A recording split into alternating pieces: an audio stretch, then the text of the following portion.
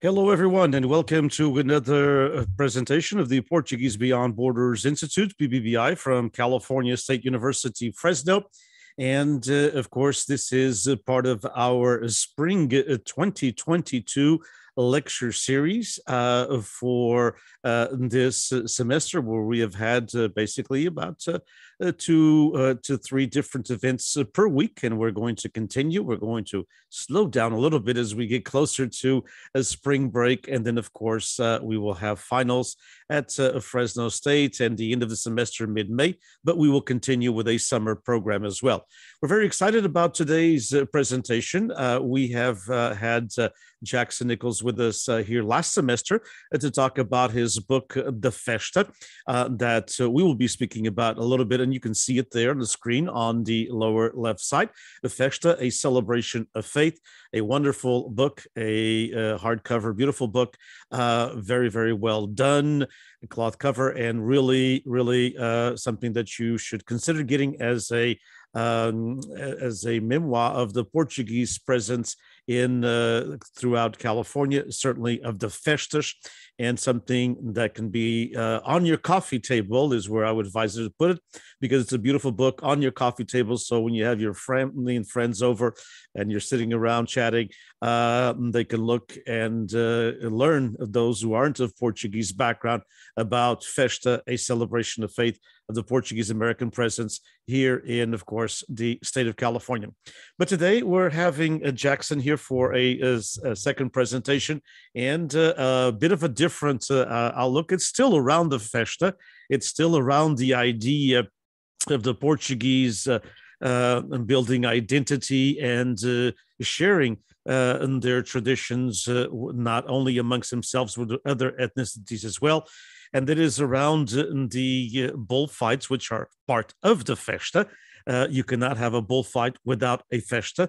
And also, it is indeed in a specific part of the bullfight in California, the Portuguese bloodless bullfights in California, which is the forcado, which is quite unique to the Portuguese culture. Jackson, first and foremost, thank you so much for joining us. I appreciate it. Thank you very much for having me. Wonderful. And so let's have a conversation about this. We're going to watch bits and pieces of the documentary that you put forth. You actually had it premiere at the Carnegie Arts Center, where you have your exhibit in Turlock here just a few weeks ago. But tell me a little bit before we share the documentary with those following us. What, of course, you started photography, you started taking pictures as you mentioned last semester when we had the talk with you and Diane about about 30 years ago or so, and then of course what turned you into the to the forcados. I mean, the bullfights are popular amongst Portuguese, but they're not very popular sometimes amongst the American population. What turned you into this unique creativity of the Portuguese bullfights, because it is, as I said, exclusive to the Portuguese, because in Spain and parts of France, they no longer exist that much. And in Mexico, a couple other Latin American countries, they kill the bull. And in Portugal, they don't, and they have the forcados instead. So how did you come to this? I went to my first bullfight in 2009. It was in Thornton. It was a Saturday afternoon bullfight. And I had heard that they had bullfights in association with the festas before, but I really wasn't interested that much in it. And they were usually Monday nights. And I was working, so I couldn't make Monday night. But Saturday, I decided to go ahead and go to one. And then one of the other photographers actually invited me down into the Trancheta, and because I knew him from photographing the festas. And I was fascinated with the whole thing. They had the matadors, and just watching that dance with the matador and the bull, it was like ballet. So I was immediately hooked. And but the thing that was the most curious were the forcados, because everything else made sense. I could understand, the caballeros fighting the bull from horseback, and the matadors, of course. But the forcados were just crazy. It's like they get out there and they get knocked around like bowling pins, and trying to grab a bull, and I didn't understand it. So I went to a few more bullfights, and then I was introduced to some of the forcados, and then I went to one of their practices, And I really wanted to learn more about what there was. And the more I learned, the more I realized that it was like, it was a sport, it was an art form. There was specific positions and responsibilities for each one of those positions. There was a strategy to it. And it wasn't as random as it looked like in the ring to the untrained eye. So I decided that I wanted to photograph these more. So I went to some more practices. Then when Michael Lopes said that he was starting a new group, he was forming a whole new Forcado group. And I had already known him from previous bullfights. So I go, Michael, if you ever start one up, I want to document this from the very beginning. And that was in 2015 when they first started. So I went to every practice. I basically videotaped them when they were still discussing it at a party one time. And then from then on, I went to all the practices. I videotaped all the practices all the way up to their first bullfight. And that's the video that I produced. So it took about, I think it was from December or January of 2015 through August of 2015 was the time frame of this video. And that was the course of recruiting and training and preparing for their first bullfight. So you've got a documentary, and you've got it documented, not just this documentary, which is about, I believe, about around 40 minutes or so, but I'm sure you've got a few more minutes. Oh yeah, quite a few more minutes, yes. of B-roll and of all of the different discussions that are going on. So, yes. And you have, of course, all of this documented. So it's actually a full documentation in video and in pictures of how a group of Forcado was formed in California, which has never been done. I mean, the Forcados have existed, but not the documenting from day one. Yeah, and I think one of the things that I wanted to document was not only how they perform, but what the different positions mean.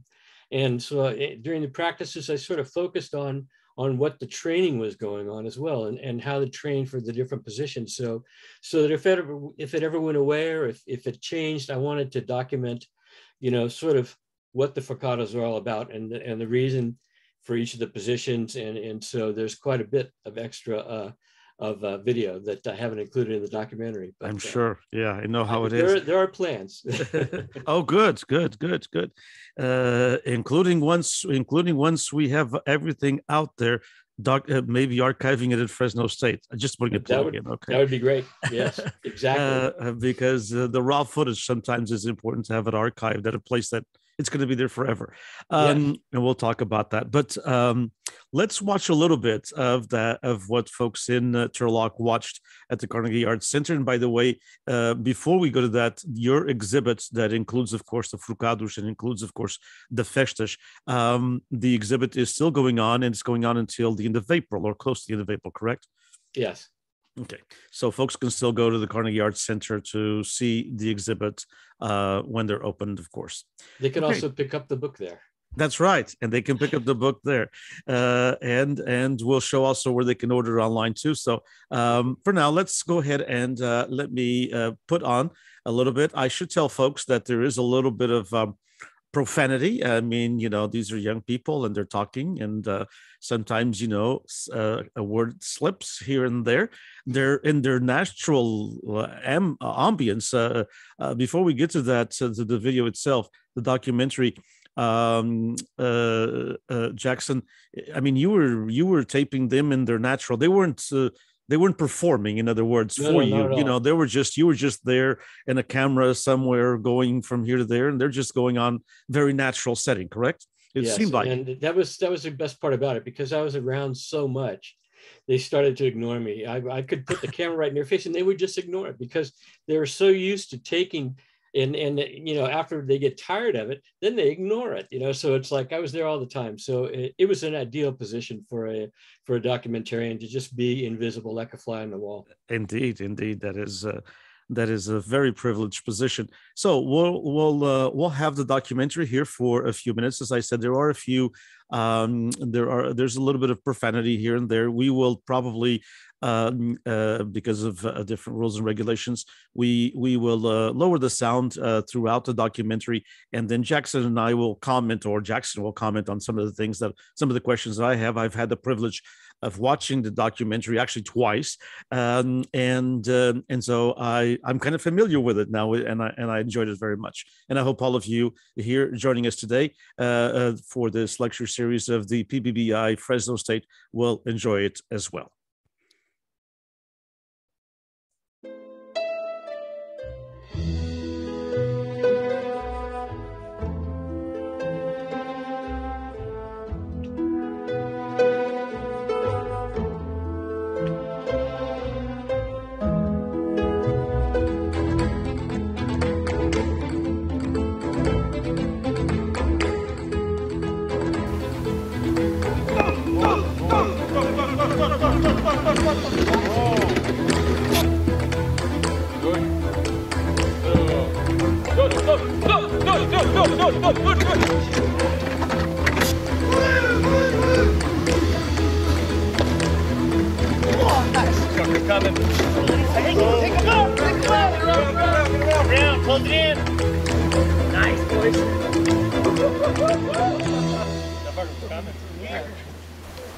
So going into reasons why we started the group, I've been doing this stuff for going on 9 years now, and it's kind of become part of my life, if you would say, kind of it's my everyday instinct to kind of want to do this stuff, and I'm kind of an adrenaline junkie, so it runs in that too.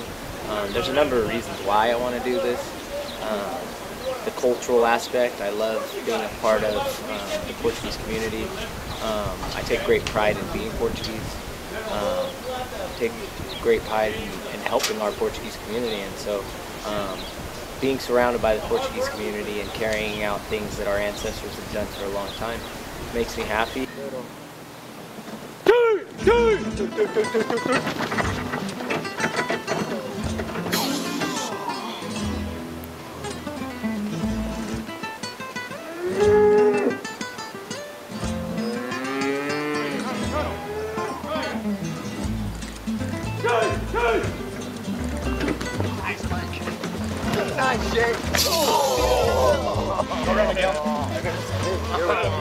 Get his eyes, turn him in. Got the wind knocked out of your hand, Jason.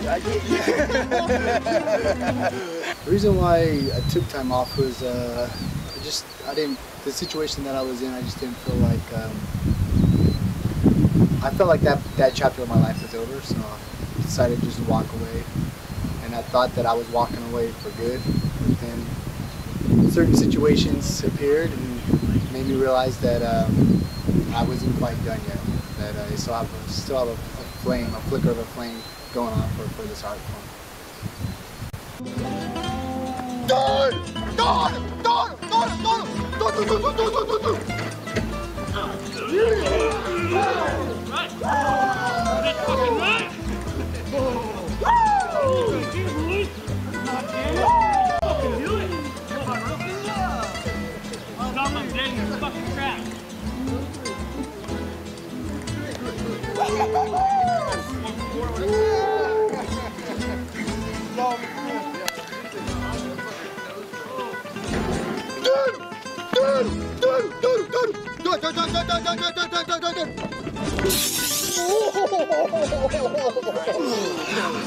I'm good.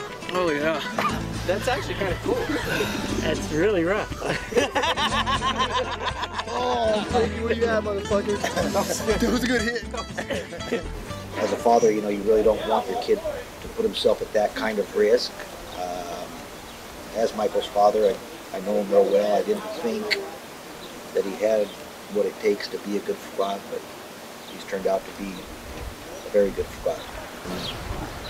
Maybe it's the stage that I'm at in my life. I wouldn't recommend anyone taking on that kind of responsibility. But he's young, Donald, Frankie Silvera, Donald Malta, they decided that they want to do a group. The main thing is grabbing bulls, doing it right, being good at it. But I think that they have some ideas of some things that they would like to see done differently. Mas é importante ter as mãos aqui,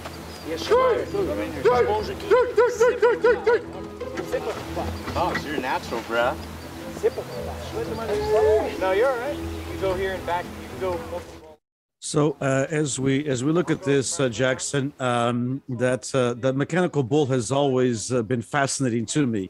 But let's listen to Michael here. After I've come through it, so that was another. That goes back to another reason why we started the group, was because we wanted something to come back to. Something that once you're done and you're out, no matter where you're at, if you're in another state, you know, and you want to come back and see something that you helped start and be welcomed back, it's there.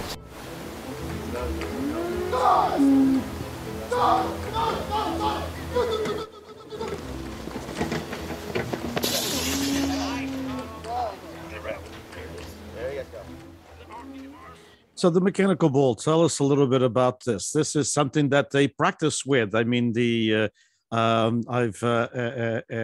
hopefully Michael will also join us, but this is, most practices entail that, correct?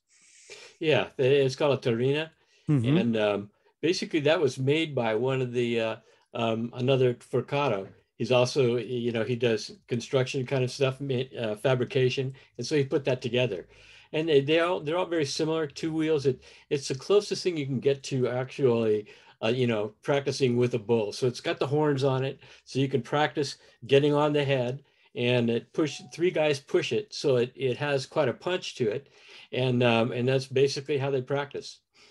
And it can pick up some speed, as we can see there. Oh yeah, yeah. This is pretty funny. This was one of the I guess a cousin or something that came and wanted to just try it out, and so, but yeah, it can pack quite a punch with 3 guys pushing it. It's pretty heavy.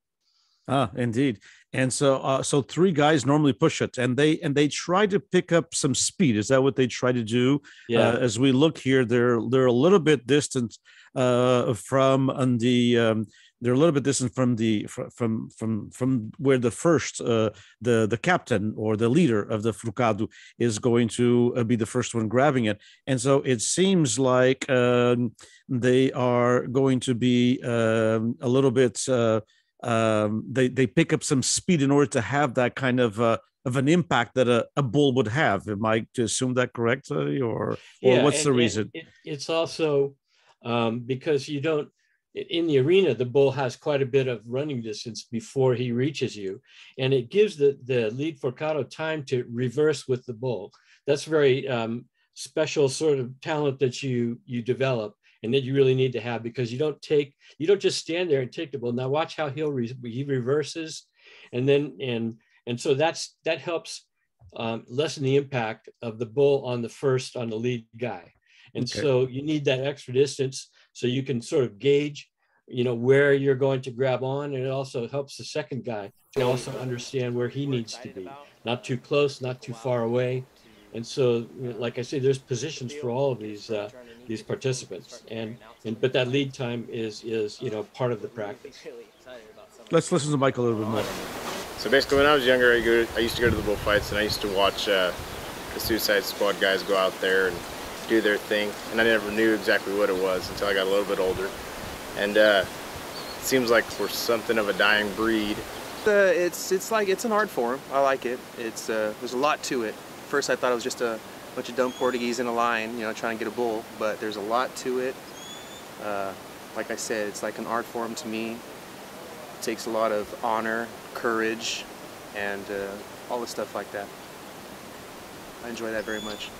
I don't expect too great of things to happen this year. It's just starting out, but with years to come, it's to make, you know what I mean, one stone is part of building a building, you know what I mean? You just take it stone by stone and you just keep going.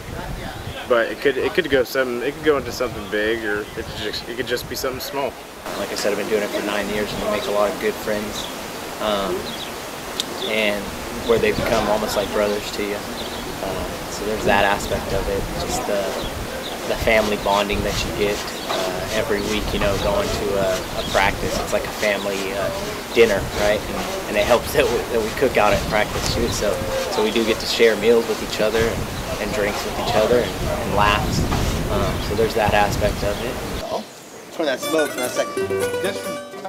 And so one of the things that they talk about is, of course, the getting together every week. I mean, as you said, you attended pretty much all of these practices in the beginning when they were forming the group, and so there's this built of camaraderie that is very important, especially because then. I mean, they have to have each other's back when they get in the bull ring. Absolutely. Yeah. Yeah. Yeah. And so this kind of camaraderie is important for the building up of the relationship. Yeah, there was always some kind of meal or something afterwards. It's kind of an enticement to make sure everybody comes to practice. That's a very Portuguese thing, yes. And it's interesting how they're doing all the cooking themselves. It seems like there's nobody else cooking for them. I mean, no, yeah. Yeah, so it's kind of a joint venture there of it all. The young man there first that said, that who knows what it's going to be built into. So in the beginning, when they're just building the group, it seems like they weren't sure where this was going to go. Well, they're a new group, so more experienced groups get signed up for more bullfights. Mm-hmm. So they didn't know, because they're a new group, they weren't sure how many bullfights they would get. They got one the first year. And then as they build a reputation, then they'll get more bullfights. But in the beginning, they just weren't sure how big it would get, whether they would, develop into a really good team and get more bullfights. So it's kind of based on reputation. So they had no reputation yet. So right.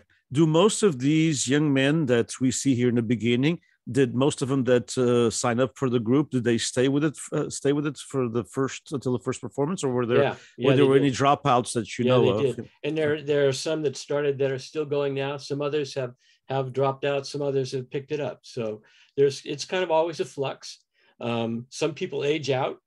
Right. Some of the guys, it's probably like football in a way where you don't carry a long career, but and the idea is always to be recruiting new members, getting that young blood in there, and so that it can carry on. And all of these practices seem, as from what I'm looking here, they're done in a farm, in a dairy property. That's right. Some places get pretty elaborate.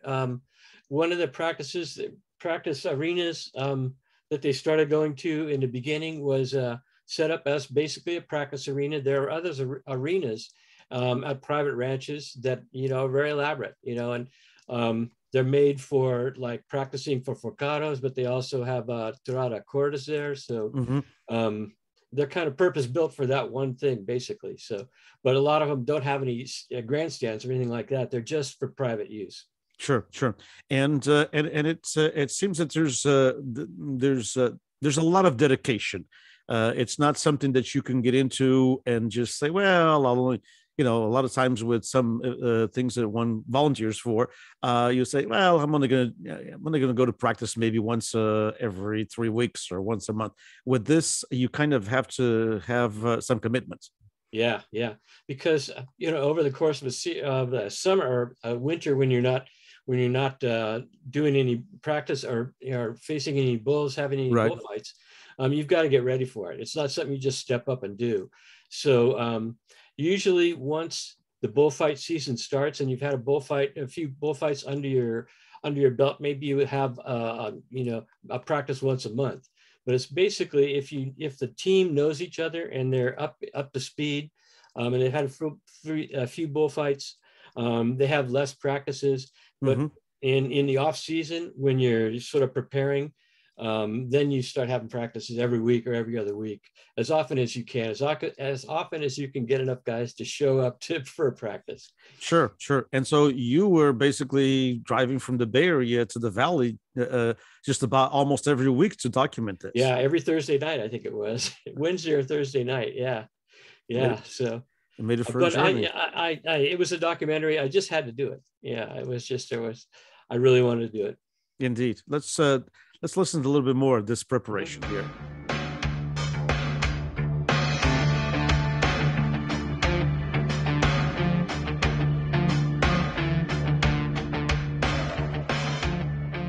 I mean, the fear part and the adrenaline part and the nervousness, I think that's part of the reason we're all here. You know what I mean? That's the breed we are, I guess. It's a rush.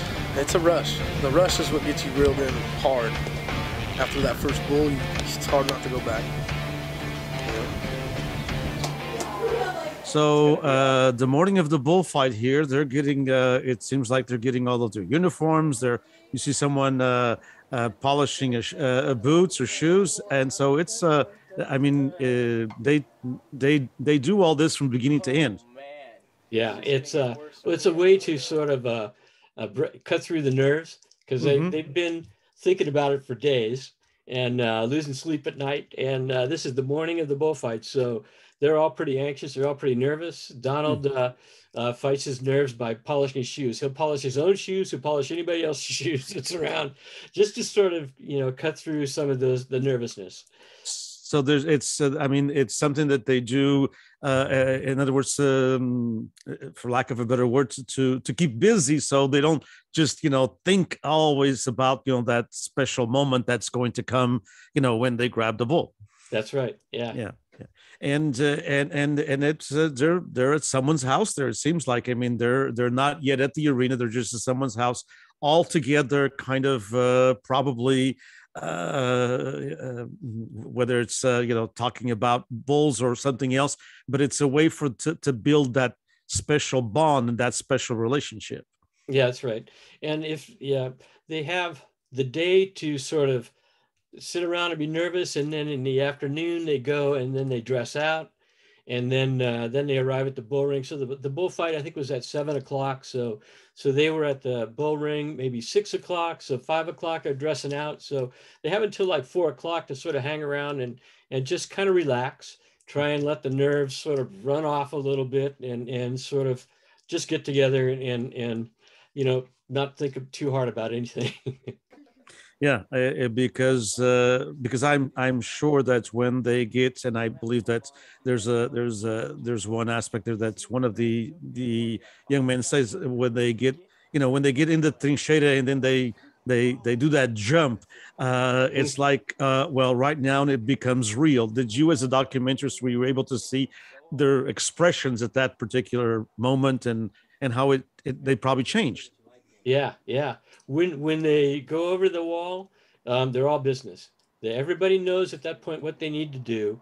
They've got a plan. They've been watching the bull, because they watch the bull very closely when it's with the horse, with the caballero, because they want to see how it will react. Okay, so they're not just sitting somewhere. They're paying attention to what goes on before they get in the arena. Yeah. Especially with their bull, the bull that they're going to face after the caballero is done with it.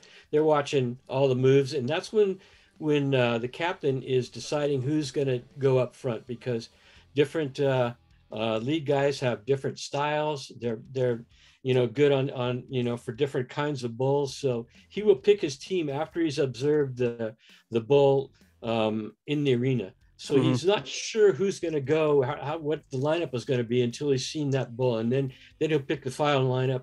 And then when they go over the wall, everybody knows what they need to do. And they just go out there and they want to do it on the first try.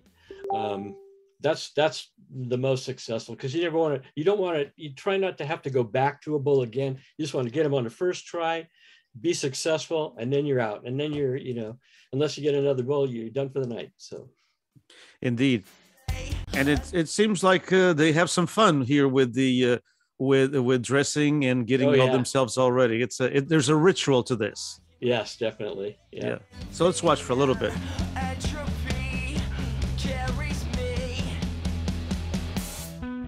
And so this is a process that takes probably a good an hour or two in the afternoon as they get ready. Yeah, probably about an hour to dress. And I see they're doing this at someone that is at a place that is a bullfight museum, which is quite interesting. Yeah, here in the Central Valley. Uh-huh. Yeah, and there are those shoes being polished again. So there we go. Right. Yeah, that is certainly part of the ritual. So after they get themselves dressed, as we see here, and it's. And when Michael gets here, we'll talk a little bit about that aspect as well. It seems like they help each other out. If you don't know how to tie a tie on a tie, then someone knows how to do it and will do it for you. So it's again building that special bond between all of them. Yes, exactly. Indeed. Okay. Hey,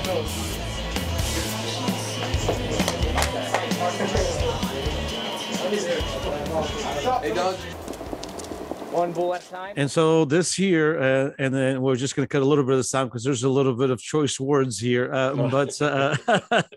But basically, it's kind of a pep talk. That's basically what it is. Yeah. Yep. Yeah. And there's several rookies here. Mm-hmm. So he's telling them basically, what you've got to do is you got to do your job, take a hit. That's the most important thing you can do. And because once you take a hit, you're kind of like, that's the worst that's going to happen, So then you will, a lot of that fear will go away, and then you'll really focus on what you need to do. But yeah, so basically it's just, they're just talking about what you need to do and building camaraderie. Right. And don't, just be there for each other. I think it was one of the things. Yeah. Be there for each other. Work as a team. Work as a team. And indeed, that important part that was stressed by a couple of them when I heard it, which is that important thing of take a hit. I mean, that's kind of hard to hear, take a hit. Do I have to? Yeah. And I think the idea is that your natural reaction when you see a bull coming towards you is you're going to want to get out of the way. But now that's what I would do. That's what I would do. Yeah. Yeah. And because that's part of it. Every team member must be willing to take a hit. They show you how to do it, so it really won't hurt you. But I mean, the natural instinct is to sort of step out of the way. Lord, look over us today. They have a prayer. Be strengthful, willing. Everybody devote yourself to each other, to Him. Let us be safe. Amen. Luso, go ahead. Bendito seja a luz do dia, bendito seja quem cria, bendito seja filho da Virgem Maria, unjam-me agora, guardai minha alma pronta este dia. Amen.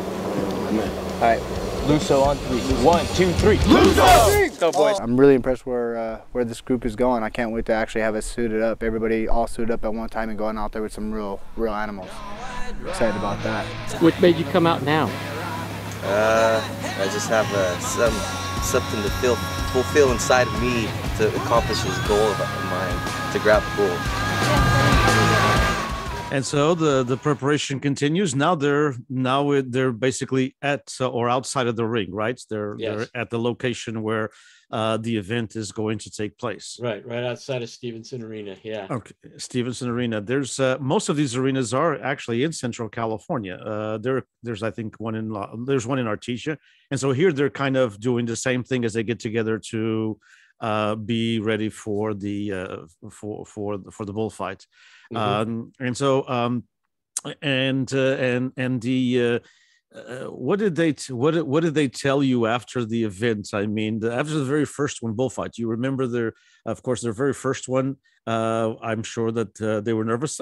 There were some pros here, Michael and Donald and a couple others, but there are some rookies, as you said. How do they feel after they grabbed the first bull? Do you remember what they kind of shared with you? They're ecstatic, especially if they're successful. It's like this great relief, this great joy. There's a lot of celebration in the trinchera, and they're really happy. Yeah, they're really happy. Yeah, indeed. You would think that they would be. So let's listen to a little bit more. A lot too before a bullfight, especially the first one.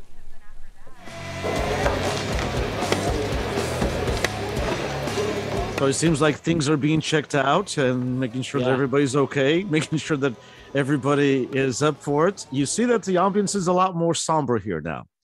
Yeah, exactly. They're starting to focus. They're really starting to get focused in. Yeah. It's becoming very real now. Yeah, this is, you can tell by their faces that right now, I mean, you're excited, but by the same token, if there's any concern, it's showing in some of the faces. They're becoming, especially the rookies, are becoming more and more involved in it. It'll get really bad the week of, but I think we're going to be all right. As long as everybody keeps their mind straight and relaxes. Everybody's going to be nervous, but after you grab one, the first bull of the night's always the worst. You get your calm down. Once we get a feel, see what everybody does on their first bullfight, we'll know more or less what the guys are about. But I'm not even worried. I think we're pretty stout. I'm glad the rookies are excited, which as long as they're anxious for it, we're going to be all right. But we're on the clock now. just waiting. It's almost go time. Bring the heat.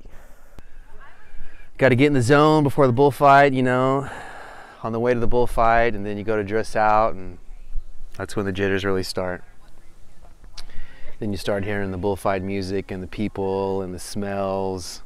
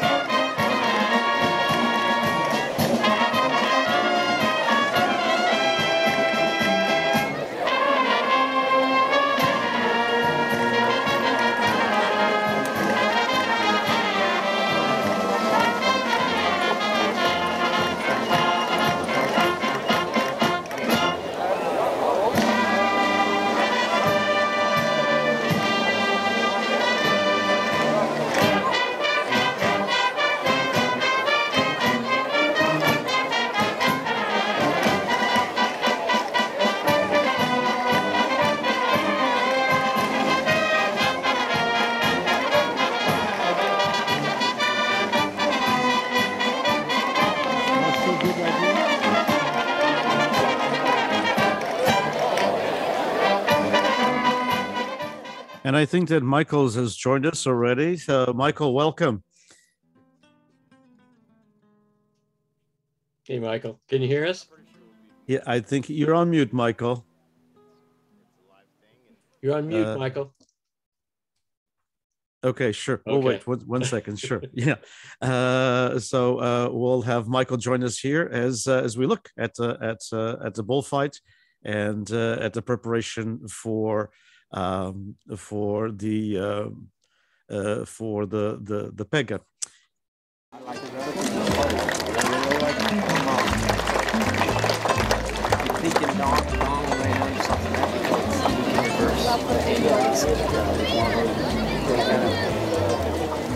When we get Michael on, I'd like to ask him how, or just think of the question, what does one feel at this particular moment?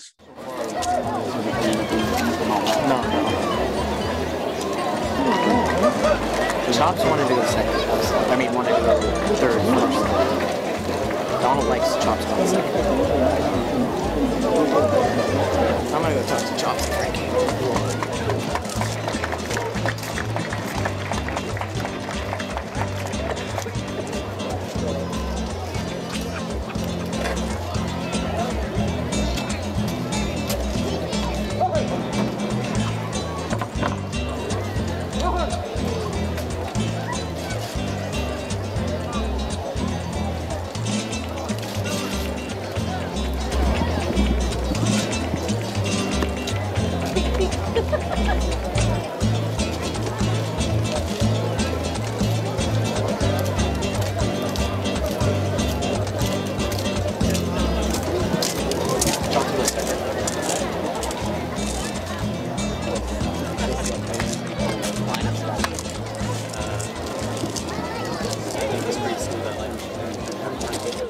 So Jackson, you had special privilege to be down here and taping all of this, of course. Yeah, basically I was one of the group. I just don't dress out, and I don't sure. And you had a camera, Yeah, I went everywhere they did. Okay. Yeah. You were kind of, and that's the secret to doing this, because as you said, it's kind of after a while they kind of ignored you because exactly. You were just I always have a there. camera in their face. Yeah. You were just there, so they kind of learned to live, and they were at their natural setting with you because they had already knew you were one of them, basically, in that aspect. Yeah, indeed. Indeed. So I'm sure this is a very special moment, because it's just about ready to happen, and it seems like Michael's giving his last pep talk there. It's all of them and getting everybody ready for this what is indeed a very special moment in the Portuguese style bullfights. But I try to anticipate, tell myself that for the most part it's going to go fine. You're going to go out there the first time, it's going to be pretty easy, Why get yourself worked up? That's the way I try to look at it.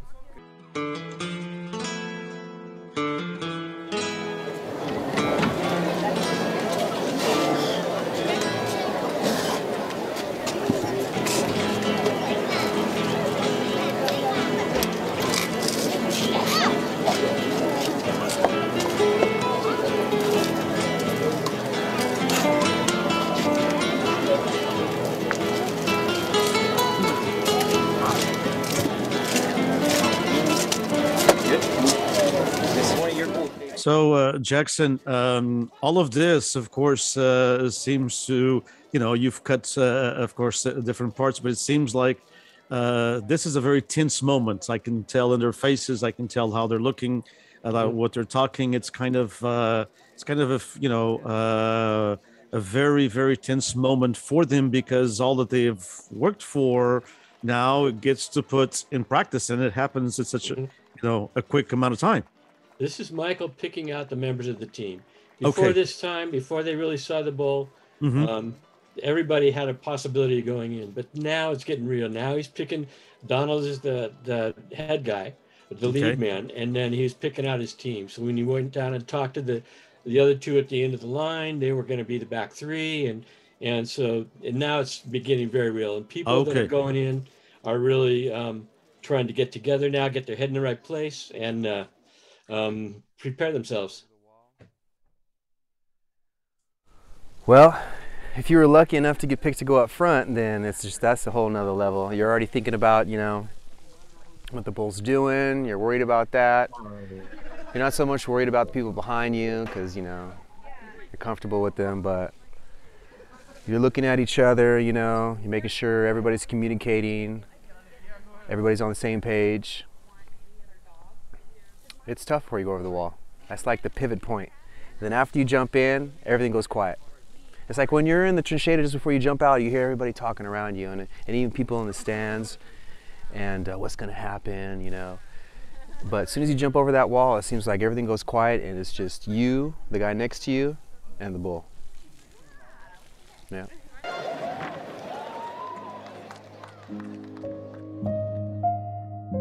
So, Michael, what does one feel when one does that jump? Oh, it's just silence.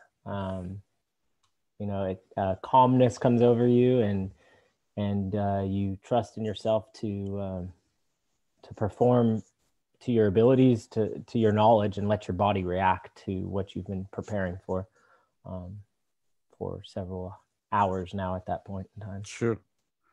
Let's look at this one here, and then we'll continue our conversation. This is always a very special moment in the Portuguese bullfight. This is what defines the Portuguese bullfight.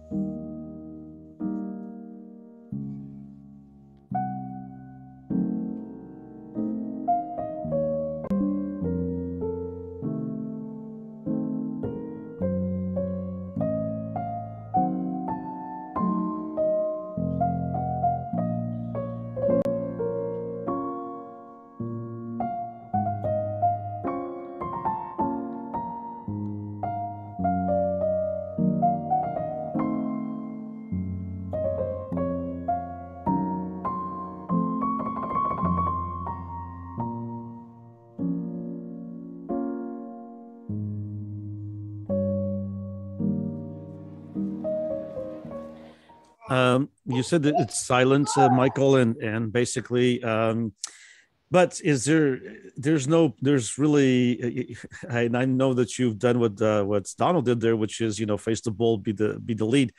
I mean, that impact, once that happens, I mean, there's got to be something that you think, well, this may be the last time I'm here. This is maybe the time I'm going to face my creator. I mean, all these thoughts, may go through. I mean, they certainly would go through my head. Well, it's happening pretty fast, and I would Right. say that, yeah, you're probably feeling that. That's what's driving you to. It's the fight or flight moment, right? That you've. I feel like I've heard that in a lot of chaotic situations, whether it's skydiving or in war or physical activity. Your body gets into a fight or flight moment, and that's what that is. That's the adrenaline running, and of course your nerves and your brain is telling you that that this could be the end. But Sure. that's definitely not what's crossing my mind. In my subconsciously, maybe, and that's what's driving my body to react. But in your mind, you're you've been here before, and you're telling your brain otherwise. Indeed, and so let's continue this conversation. And first of all, Michael, thank you so much for joining us. We appreciate it very much, on behalf of Fresno State and the Portuguese Beyond Borders Institute. And we've been watching the entire documentary up until now, and it's coming up in the last few minutes. And so I wanted to ask you a little bit more in detail. How did what made you want to start a group? And it's wonderful that Jackson was there, because we have now this great documentary.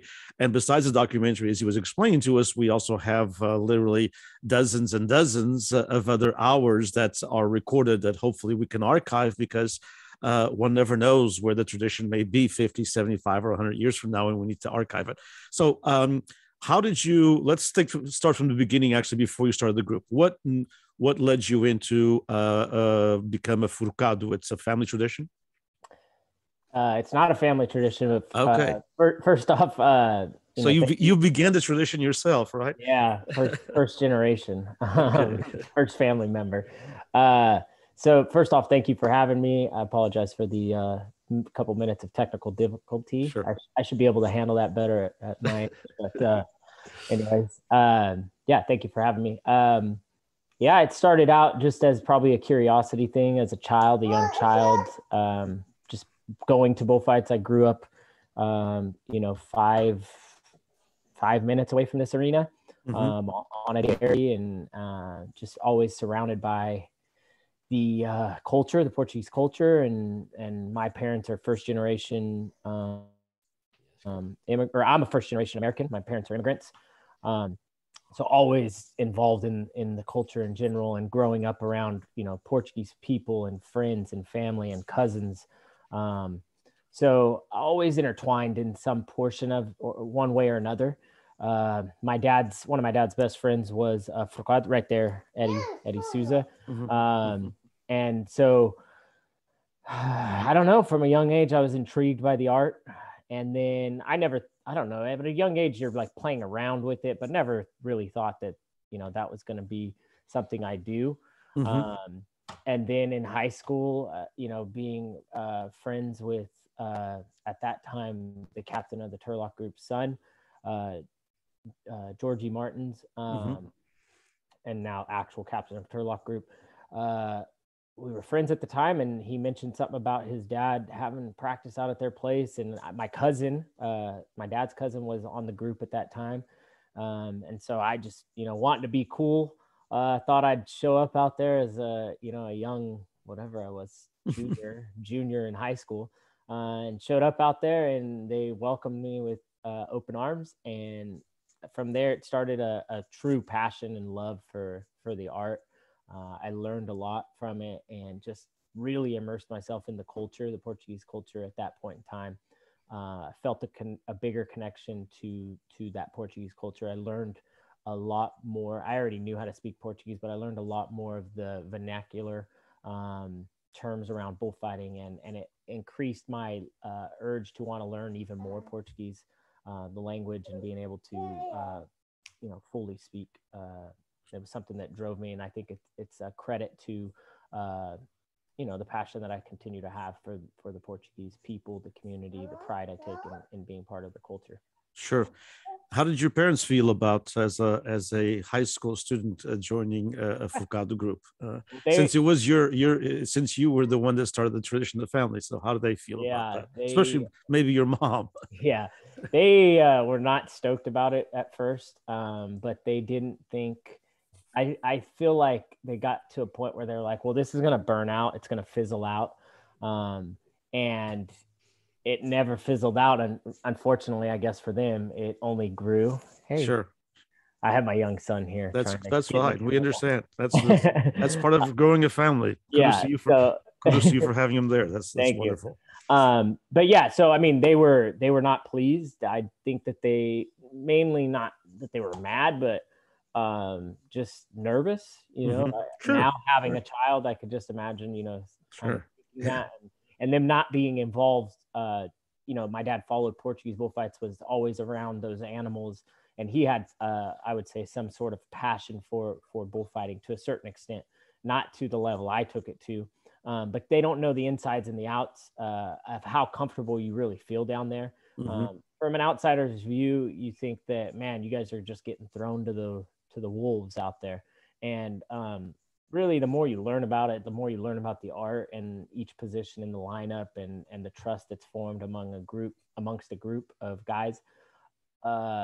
It doesn't feel so, I don't know how to say it, so dangerous. I mean, we know it's dangerous. In the back of our mind, we know that things can happen, but we also feel very comfortable doing what we're doing. I mean, I got to a point where I felt really, really almost to a negative point where I felt very confident going out there. And there was definitely times where I would be humbled. Sure. Well, that's what I was going to ask you. Can one be too confident that lets his guard down a little bit? Is that a possibility? Yeah. I mean, there's hills and valleys throughout one's career, depending on how long you do it. The longer you do it, the more chance you have to get in, find yourself in some of those valleys. And yeah, there was times where, man, you got to have that that confidence. But there was definitely humbling times, and I think that's one of the most I think important and fun parts about it is that it throws you curveballs, and just like life, you have to figure out, okay, how do I get myself out of this? And, you know, in the direct situation with that specific animal, and then going forward to next events, next bullfights, how do I make sure that that doesn't happen again? Or how do I get back to what I expect my performance level to be? And I understand from my conversations with Jackson that you guys had the opportunity to take the group outside of California. So you had the opportunity to go to the Azores, was it? Yeah. With the island of Terceira?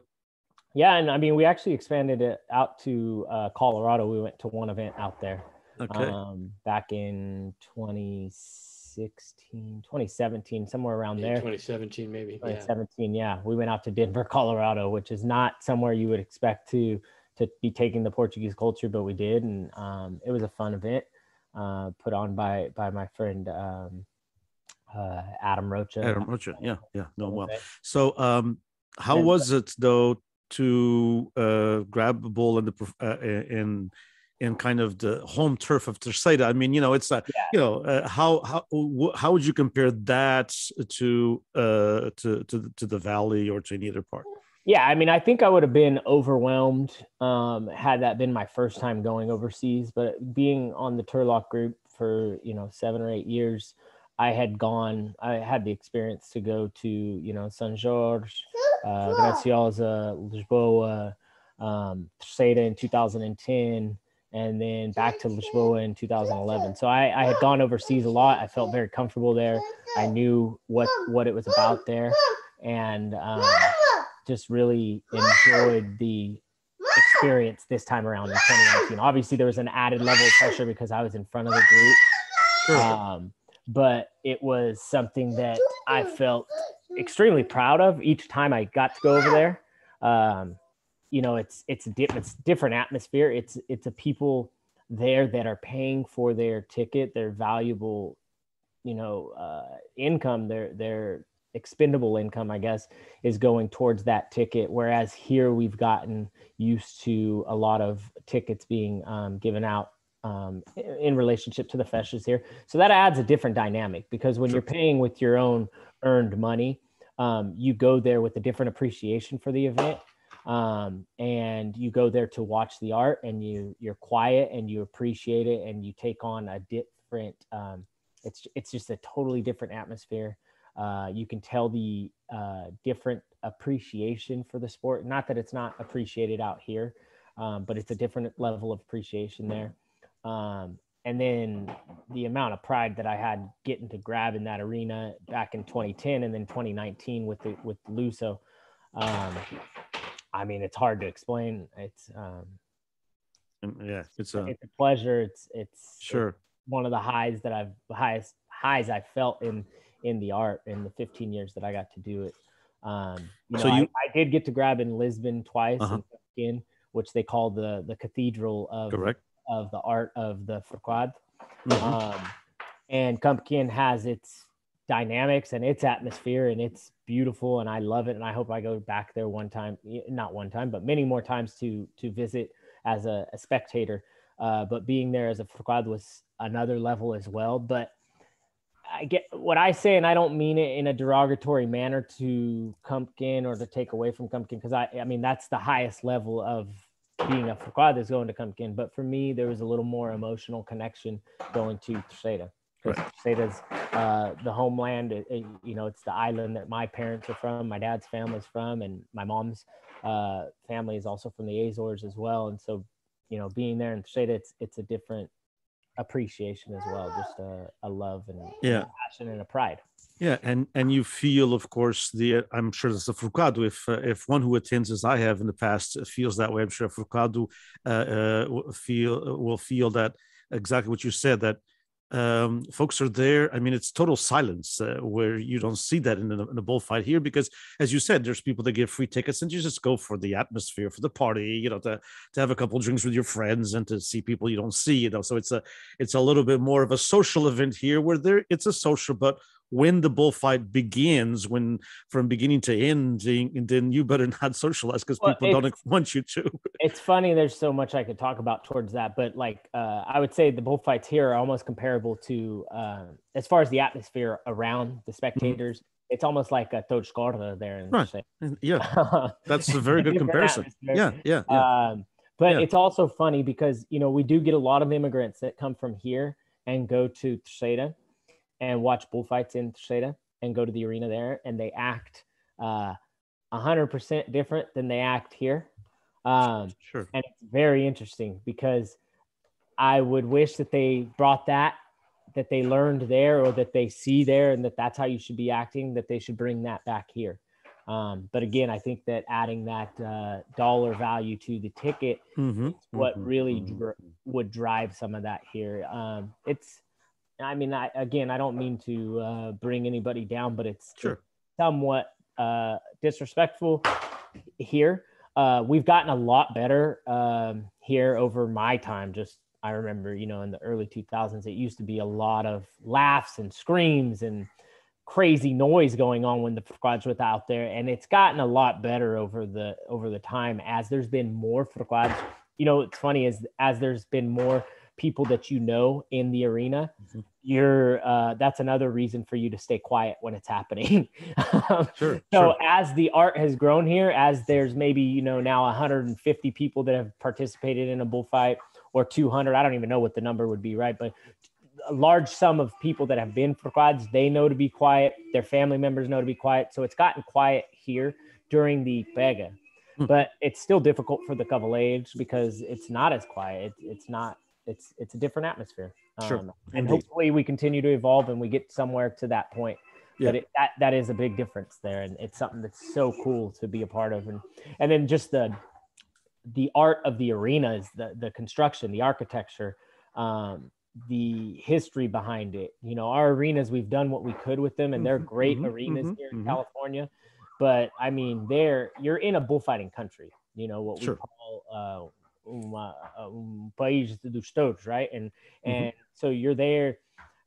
It's ingrained in the culture. It's ingrained in the political society. It's ingrained in the law. So they are required to have, infirmaries on site. They're required to have, chapels in the arena. They're required to have a functioning arena that's able to take care of whatever may come from that bullfight. Whereas here, we try to do what's best, but it's not, we got to do what we can to recreate the art, but it's not the not the real Well, yeah. I have a friend of mine who from Terceira as well, the island I'm from as well, and he a singer there by the name of Carlos Alberto Muniz, and Carlos was saying that he went to a bullfight in Évora. Évora is sister city with Angra and Terceira, and they did a bullfight, not in the ring, a bullfight in the street, torada à corda. And he said, and I said, how was it? He says, oh my God, não tinha piada nenhuma. It wasn't worth anything, because he said, there's no colchas, there's no bedspreads in the windows, there's no tascas, there's not, there's not the greenery that people put on their home.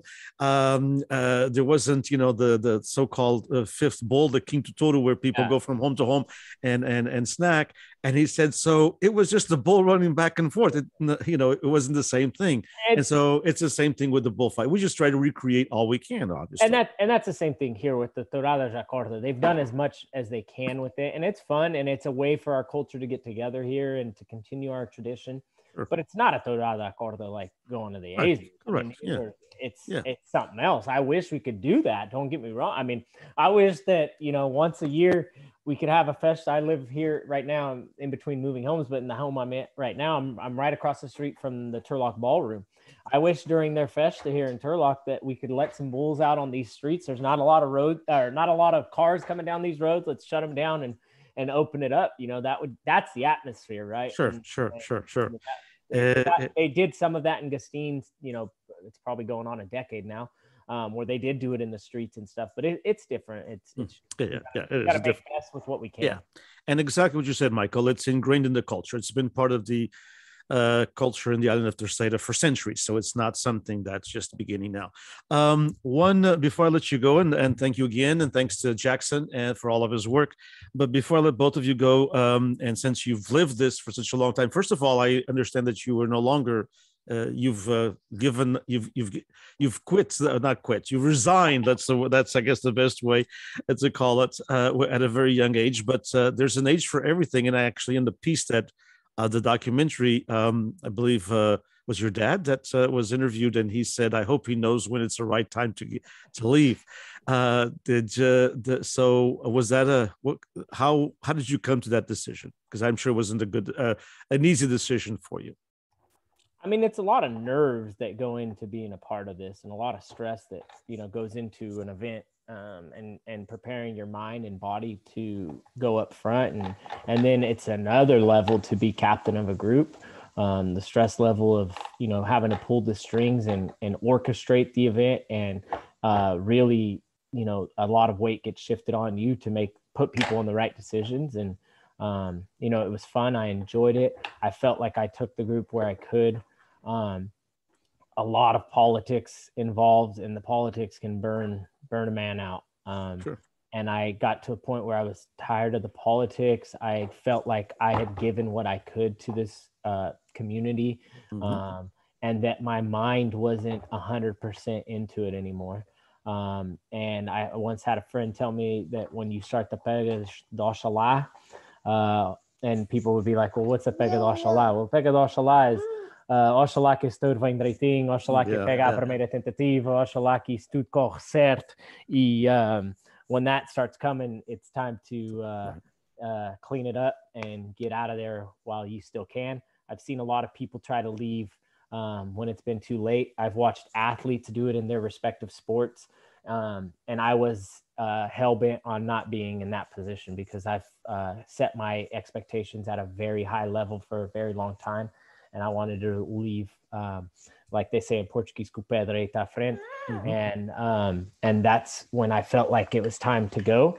Felt like I could leave it in the hands of the group itself, in the hands of Manuel Cabral, who I feel like is a great forcado, and has a great passion for this. His dad's been involved in the Festa Brava for a very long time. So Manuel's grown up around it. I think that he can take the group to that, to the next level, and hopefully break borders with politics and all that stuff. I think a fresh view, a fresh opinion, somebody else in charge. You know, we do have a board that helps make decisions, but somebody else in the front with different ideas can help evolve the group and take it to the next level, as opposed to making it somewhat of a dictatorship or just one person really taking ownership of the group. We want it to be the members, and so I served my term, for lack of a better word. I'm growing my family. I got married, you know, before COVID in 2019. So I already knew that the writing was on the wall. COVID came in, and it was getting closer to wrapping it up. And so when they opened the bullfights back up after COVID, I thought long and hard about it, but it was not a decision that I was forced into. It was really a decision that I accepted on my own and felt like it was my goodbye song, my time, Sure. my time to ride away. Sure. Still have a lot of, you know, emotional connection to it and stuff, but I just felt like it's time to go. The other thing too is being a forcado. It was a passion. It was a love, an intense love that I had for 15 years, but it's not all or everything that I'm composed of. Mm-hmm. You know, I have my professional career. I'm a CPA. I have my college degree. I'm a family man. I'm a married man. I'm a brother, a son. You know, there's so much more to me than being a forcado. And so that was part of my life. I hope that I live, you know, a lot more time on this earth to where that'll be a short part of my life that I always will take pride in, something that I'll always have to be a part of, memories of, great memories of, but it's not all of who I am. And I think that I hope that I still have greater things to accomplish than just wise choice, wise words for such a young guy. Congratulations, and congratulations to your parents, obviously, for raising such a wise guy. Wise in the good sense, not a wise guy. Wise, wise in Portuguese, sabedoria. Let me ask you one final question, and it's a reflective question. As far as the tradition itself, how do you see it in California, Michael? You know, we just talked about all the different challenges. The dairy industry has been the big major supporter of the bullfights. I mean, it's been dairymen who have, you know, I guess that the wrong word would be invested, because they never saw any return. And they spent, you know, many dairymen have spent thousands and thousands of dollars to keep this tradition alive. So how do you see it in California in the next 15 or 20 years? I can hear you. I can see you. I can hear you. Yeah, you're there. So how do you see it in the next 15 or 20 years, or even longer than that? What's your perspective on it? The dairy industry is changing. Folks, of course, have other priorities. So your thoughts, please. Okay. Are you there? Sorry. I am. I got the gist of your question. Okay, good. Yeah, I think it's man, I could talk about that for so long. You know, very thankful for the dairy industry, but the dairy industry has hit hard times, and it's always had ups and downs. And I hope that for all my friends and family members that are still involved in agriculture, I have a job that's related to agriculture. I hope that the dairy industry continues to grow and do well, but it's cannibalized a lot of its own to where now it's fewer Portuguese dairies and bigger dairies. And so those us relying on the dairies is unfair. It's always been unfair, but now it's not going to be able to continue. I think it'll be tough. I think that we're going to have to get to a point where we can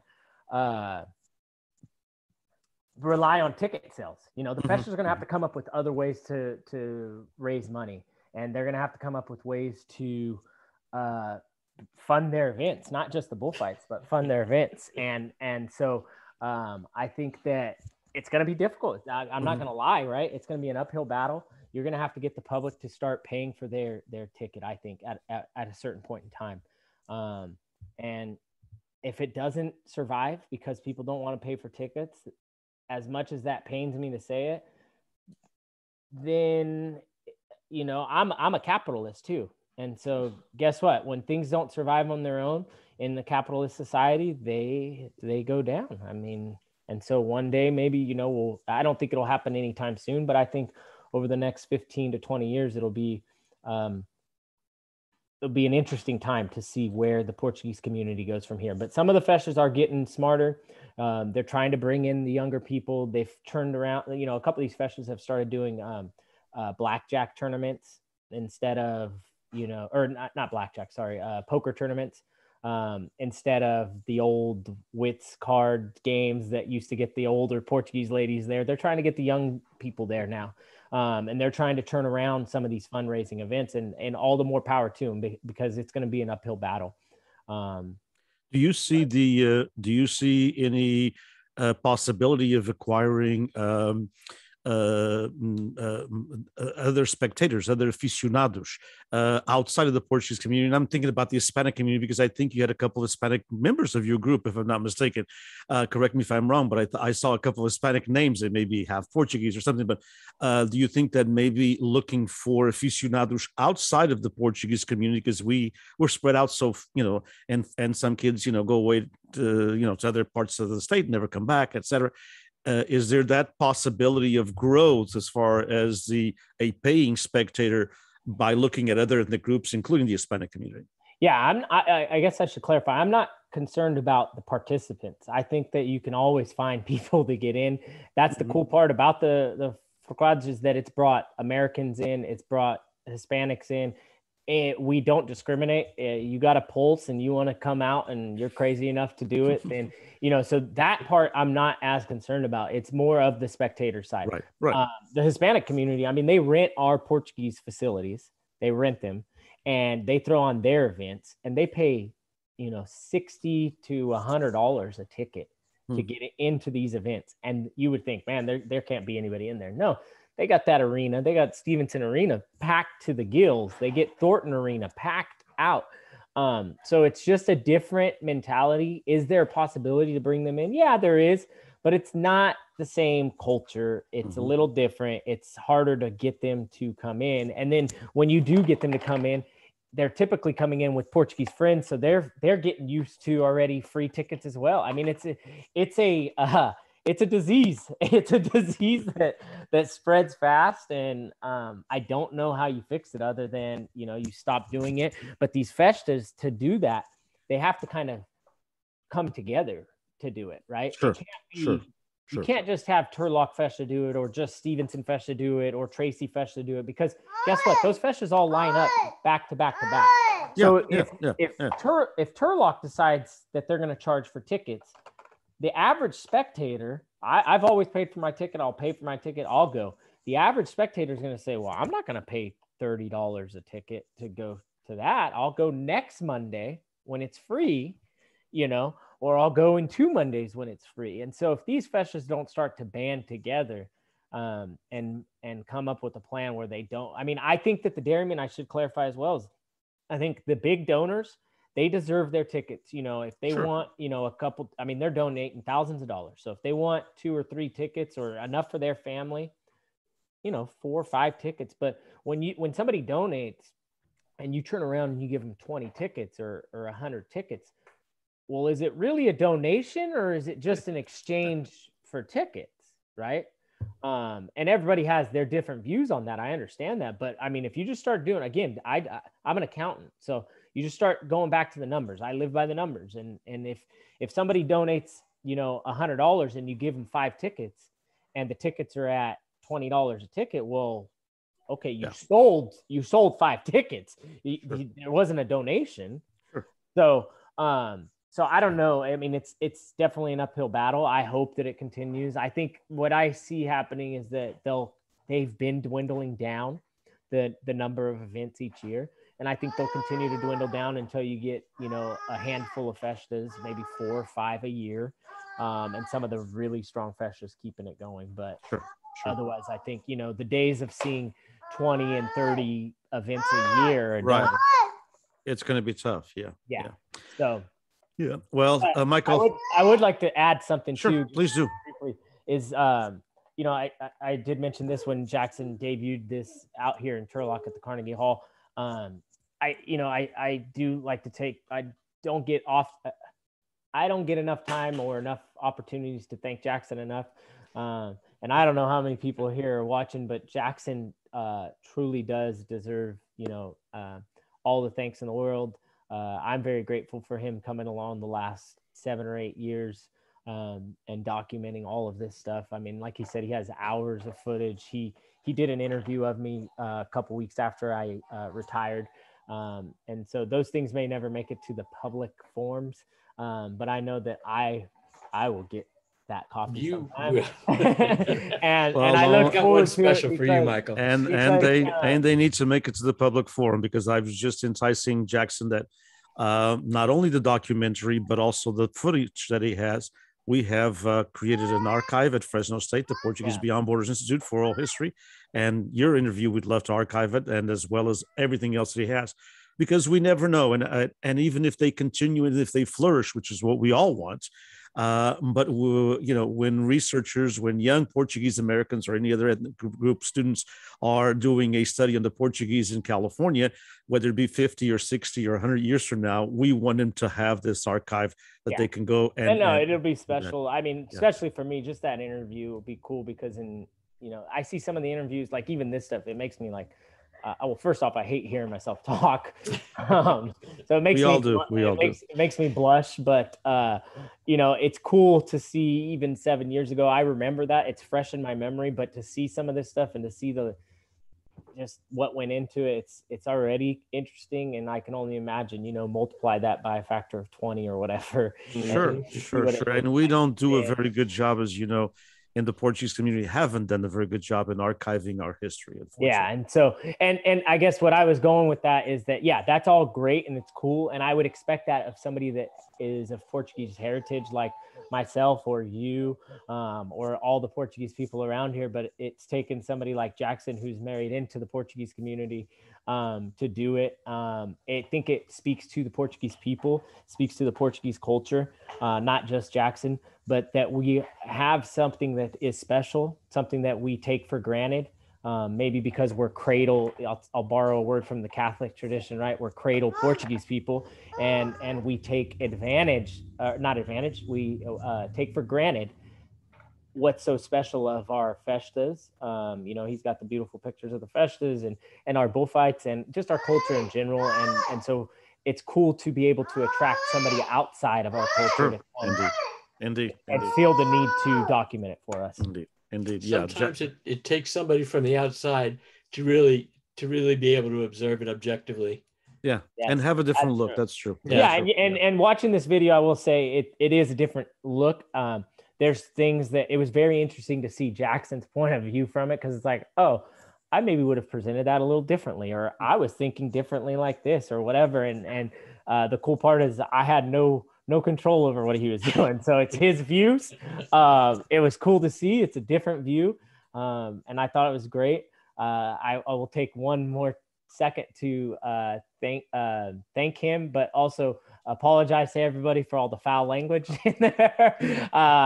We were careful with that. We were very careful. Okay, hearing myself back, I'm like, oh my goodness. My poor Val would have. Yeah, she probably would. Yes, she would. But it's life, and it's the way it is. But again, congratulations, Michael. Thanks you for all that you have done at such a young age already for the Portuguese-American experience. It is with people like you that the Portuguese-American experience flourishes and grows.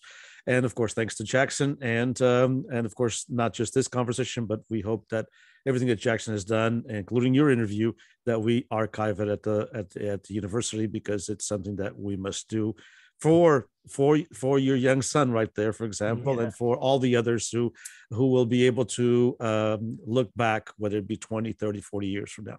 So again, thank you. Kudos to you for all you've done. Congratulations to you and your family. And Jackson, of course, you know that we're always grateful for everything that you have done. The book, again, I wanted to share that with everyone. So please go to his page, and you'll be able to see all of this wonderful stuff that he has, everything that he has on the Portuguese community. There's lots of different galleries, pictures on the bullfights, on the festa. Remember the book itself. You can purchase it here with a donation. And there's a cool their YouTube small video on it.